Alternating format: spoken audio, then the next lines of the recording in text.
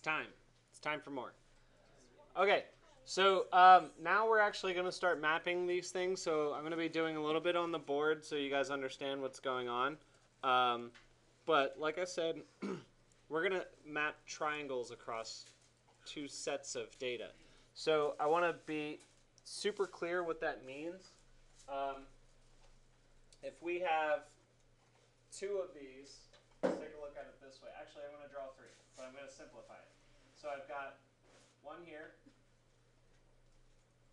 another one here, and another one here. Okay, this information it's got different sets of numbers. So we've got a list of masked endpoints. We have a list of boom endpoints, and they have their own set of numbers. And they're listed like this: 0, 1, and 2, and then 0, 1, and 2. So as we start to go through this list, and we start to try and map these things, keep that in mind. So let's get sort of into the data here a little bit. I'm going to show you those numbers here on screen as well. So we have our, let's go to display, and let's go to point list. And we're going to look at the boom endpoints, which are these, or the masked endpoints, sorry. 0 less than 5.0, no idea how tall it needs to be. There we go. 0, 1, 2, 3, 4, 5. Pretty clear. Copy and paste that for the other one. And these are 0, 1, 2, 3, 4, and 5. So now let's start to map these things together. The key is we want to map, let's take a look at 0 and 1. Okay, so we're going to go from 0 to 0, but we're going to go to the masked arm 1. So we need to restructure this information. Let's take a look at it in a vertical fashion by pulling out the list and looking at their indices. So this is you guys don't have to follow along with this. I just want to describe what's happening. 0, 1, 2, 3, 4, 5. We have this here. And then we have the other ones, which is this. 0, 1, 2, 3, 4, 5. Okay.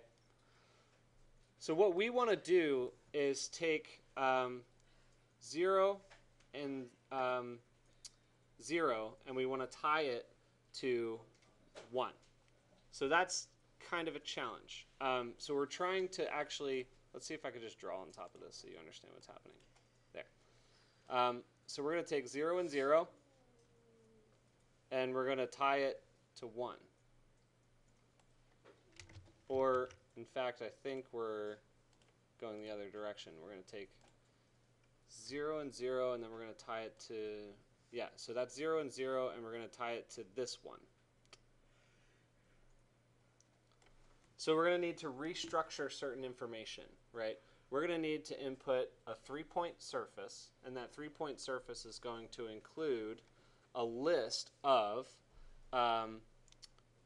the base points, right? So we're going to have to include all of the masked arm, all of the masked endpoints, and all of the boom endpoints, with the exception of the last one.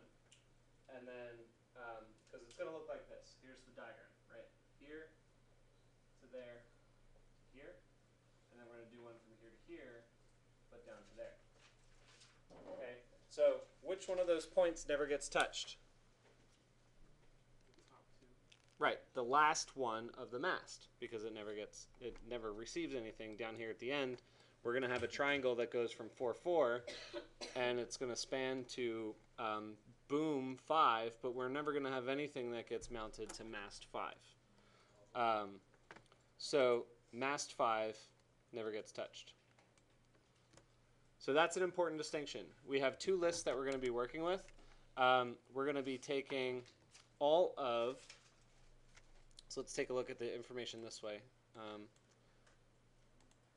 actually going to be taking the first 5 of these. We're going to tie them to the first 5 of these. And then secondarily, oh, that changes that color. So let me just check that off real quick. And then secondarily, we're going to tie all of them to the last 5 of these. Does that make sense? Why that's the case? Because while we're including this one and this one to start our triangle that's here, the termination of our triangle is at the end. So the list for termination points, that third point, doesn't include this. So 0 gets cut out, 1 to 5 stays in. So we need to restructure this data. Does that make sense to what I drew up there? Yes. More or less? Let's see it in action. The hard part is once we start cutting this information out, it loses its identity. So you have to keep track of what's being cut out carefully. Because like once we cut out 1, 2, 3, 4, and 5, it renumbers to 0, 1, 2, 3, and 4. So you just got to be careful what you're cutting out. Against that, let's get rid of this. All right, so let's start setting up those lists. But I'm going to try and do it. Yeah, all right, let's just set up the lists.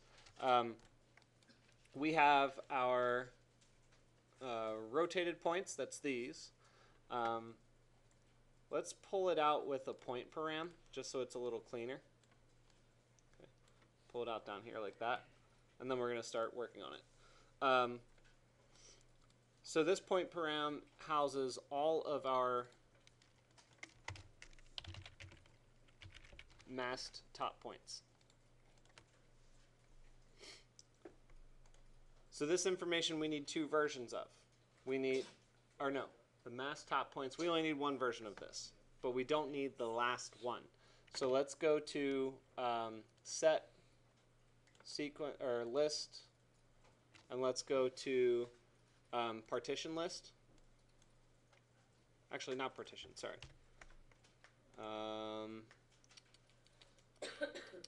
Split list.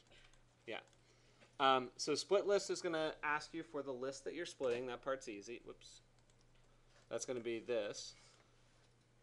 Then it asks you for the splitting index, right? So we don't know right now how many masts we're going to operate on, right? I might increase or decrease it later, so I want to make it smart. So I want the splitting index to be 1 less than however long my list is. So if it's 6 items long, then I want it to split after 5. So, but also remember that it's the splitting index, not the splitting item in terms of count. So you got to be careful about that. So let's go to list length. It's going to measure a value of 6, right? But when I plug this in at 6, you're going to see that all 6 values are going to be up here, and there's going to be nothing that gets filtered down into the bottom. So what we need to do is change that. Let's go to math. Operators, we're going to do subtraction. I'm going to subtract this by 1. Yes, I am. Yeah.